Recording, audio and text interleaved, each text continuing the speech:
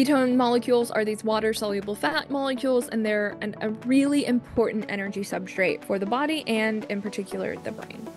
The concept of creating ketones is called ketogenesis, and that is when our body starts making ketones on its own, such as when you're eating a carbohydrate-restricted diet, such as a ketogenic diet, which is a high-fat, low-carbohydrate, moderate protein diet, or during fasting, or you can have it during intense exercise. It can create this scenario too, where you're going to create ketones. This happens in the liver. You start breaking down the fat on your body, or if you're talking about a ketogenic diet, you're breaking down the fat that's coming in through your diet, and it's getting converted into ketones in the liver.